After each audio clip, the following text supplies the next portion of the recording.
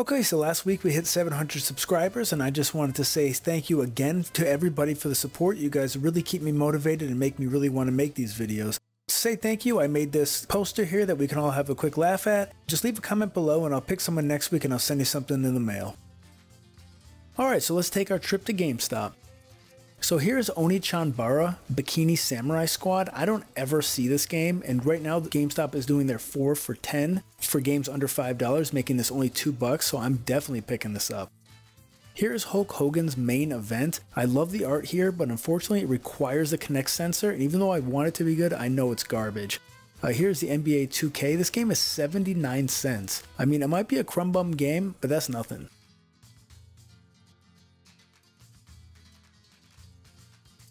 Here is one of those Wii games you never even knew existed. This is Jerry Rice and Nidus's Dog Football. This is a thing. I love the pun on the back here, football has gone to the dogs. Anyway, this is a game I have been looking for because I do want to play it with the noobs at some point, but I just don't see it very often. Here is a Red Ranger koozie. It's $3, but the clearance stuff is 50% off. Here is Touch Mechanic. This is like the auto mechanic version of Trauma Center. It's a very fun game. Here's Conduit 2 Limited Edition. I do have the first one, but I never got around to picking up the second one. I also just love the colors on this box. Here is Tony Hawk Motion. It actually comes with the motion pack for 79 cents, and that can be used with other DS games. So this is what I picked up. This stuff is 4 games for $8. I mean, you cannot beat that. Jerry Rice and Nidus's Dog Football, which I've been looking for. Oni-chan-bara Bikini Samurai Squad, which I've been looking for a friend. It's just one of those ridiculous games that you don't know how it ever came out. There's the Conduit 2 Limited Edition, and it comes with the art book. Just all this stuff is in really nice shape. And then here we have Nano Assault. I already have this game, but I couldn't find anything else to pair with it, so I picked that up, and I already have a buddy looking for it, so it's going to go to him. Okay, so last week GameStop had a buy 2 get 1 free, so I put in 2 orders of retro games, and this is stuff I ended up picking up.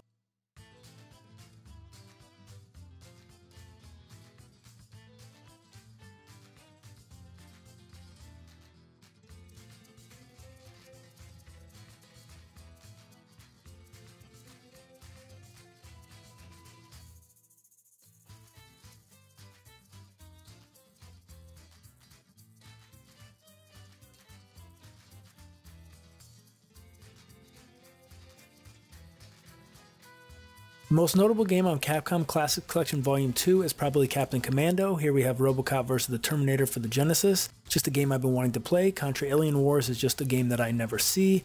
The Xbox version of Teen Titans is probably the most uncommon of the 3. I'm actually very surprised that this came complete. Disc is a little rough, but I can learn to live with it. Pokemon Stadium 2 came in pretty good shape. There is a little label damage. And here we have Rock and Roll Racing, which I found the manual for that last year at the Flea Market. Tony Hawk's Motion with its motion pack, which can be used for other games, and the Red Ranger Power Rangers koozie. Overall, I'm pretty happy with this, but GameStop really needs to get a different disc resurfacer, or they need to be sending them to a different person. And now we're taking our trip to Savers. Here is a bin of Lego. The bags are $2.99 a piece, which is a pretty good deal if you're looking for it. Here's an Atari Flashback modeling after the 5200. It does have its box, but $15 is still too steep for me. We have some little golden books here. This is a Nickelodeon Ninja Turtle one. I don't really care for the new design. Nice to see they're still making the books though. And then a Chip and Dale one. I've mentioned before Chip and Dale is one of my favorite cartoons ever, but there really just isn't a lot of merchandise for it. Here we have a Michelangelo figure from the new Michael Bay movies. These figures are some of the worst I've ever seen. There's like no articulation and they just don't look good. This is an Assassin's Creed Mega Bloks. Here we have the Gunboat Takeover. This looks pretty legit, and if you're into Assassin's Creed and assemble this, it'll look pretty good in your game room. This bag of Pokemon is not a bad deal for $2.99. There's some card sleeves in there and a Pikachu figure. Here we have a nice looking Hello Kitty speaker.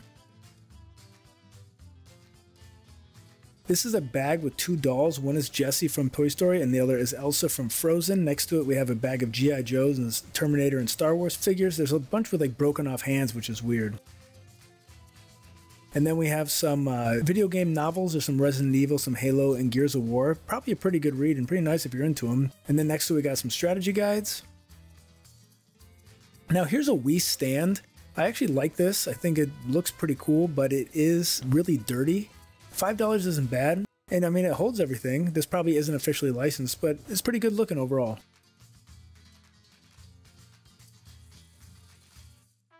And then we have the video game section here. Nothing crazy. There are some complete in-box DS games. We do have some 10-footer sandwich right there. Wii Fits on both sides of a Madden 07 for the Wii. And then I did pick these out. These are the better ones in there. Spyro: A Hero's Tale, Mario Kart, Cars Race-A-Rama, and the legendary Starfy. $3 a piece. Pretty good deal on all those. And so this is what they actually look like. They all had their manuals. Now this legendary Starfy here, you see how there's like those perforation marks around the things on the cover? The copy that I have, the person actually cut those out, so I've been wanting to replace mine. Here's a copy of Mario Kart Wii.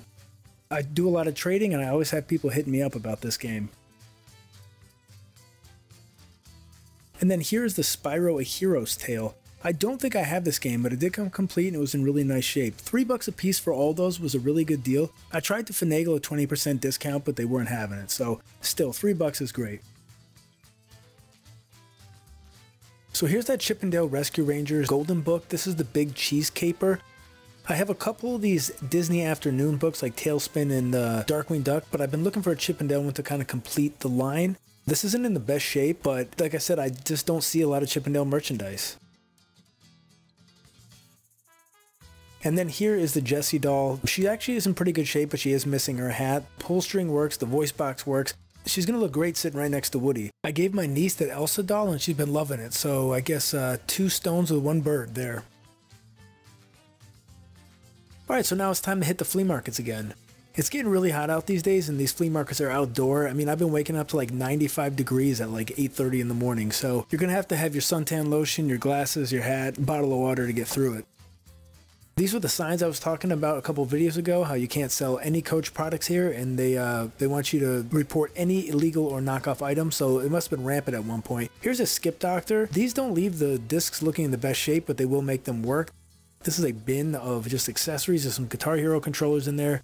There's a plug and play here. I pulled this GameCube controller out of there. It needs a little TLC, but it looks fine. This Rebel Raiders game I didn't have, but I wanted just to kind of score a little bundle deal.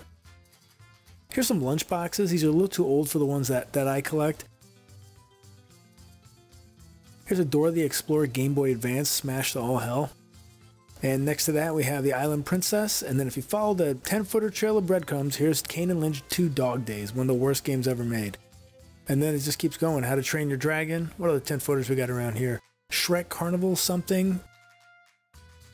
Up.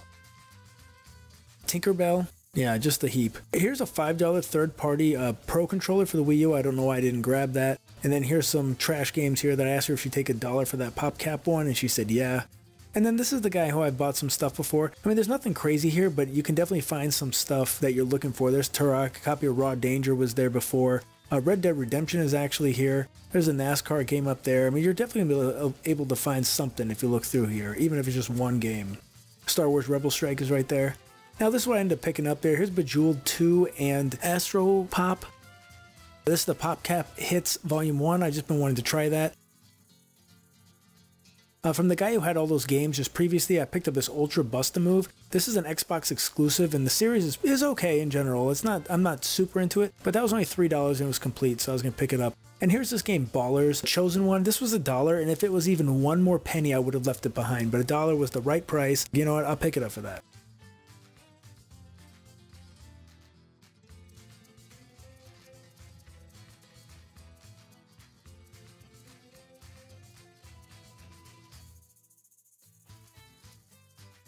And then here's that copy of Up. I know this is a 10-footer, probably crumb bum game, but something just drew me to it. I wanted to pick it up. It was only $2 and it was complete, and I love collecting for the DS, so I said, what the heck. Here's that Rebel Raiders game. Now, what I was talking about making a bundle, the guy already wanted $5 for the controller, and all of his games and movies are $1. So I just wanted to find something that I could just say, how about both these for $5? And that's what I did, and he said, yeah, that's fine. And then here's the GameCube controller. I cleaned it up. It doesn't need new sticks, but it does need a little bit more TLC. And then I found this Bob's Burgers Pop in a vintage box of toys for $1 a piece.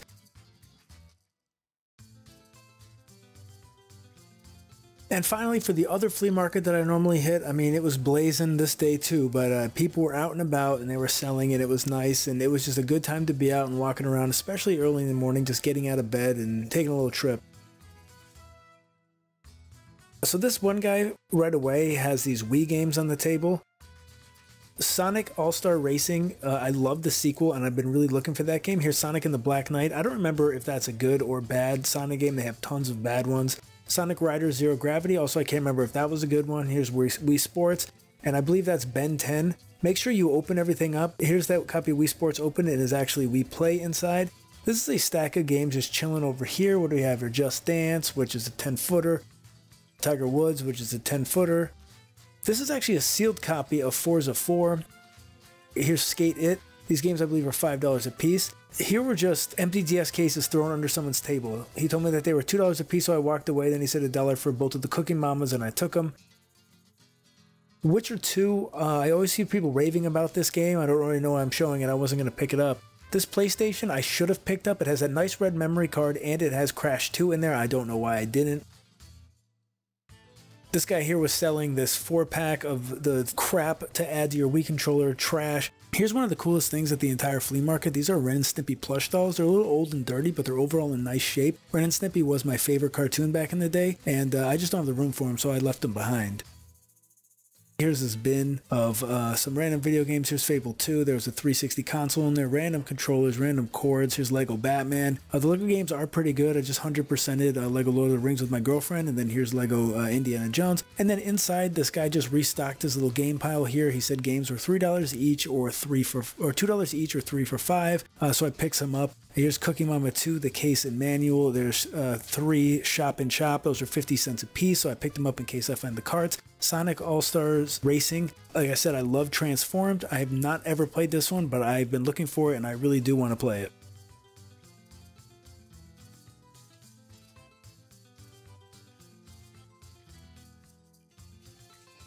And finally, these were the games I picked up. They were 2 a piece or 3 for $5, which they used to be 4 a piece or 3 for $10, so I guess he's lowered his prices. That was Iron Man 2, here's Sleeping Dogs. The best version of this to play is on the PS4. I haven't played either, so the PS3 one will be just fine for me. The discs are overall, I mean, they're Blu-rays, so they're in nice shape, but these cases have all seen better days. And here's like a 10-footer of 10-footers. It's Prison Break: The Conspiracy. I used to love this show, especially the first season, one of the best first seasons of any series ever.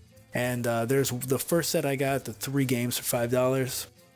All complete and in pretty nice shape overall. Here's the second set, Little Big Planet Game of the Year edition. Complete, it is a greatest hit, but I believe it has all the DLC on it. Here's Burnout Paradise. This disc is the roughest in the lot. There is a chip on the corner. But still, the Burnout games are great, and I don't have this game.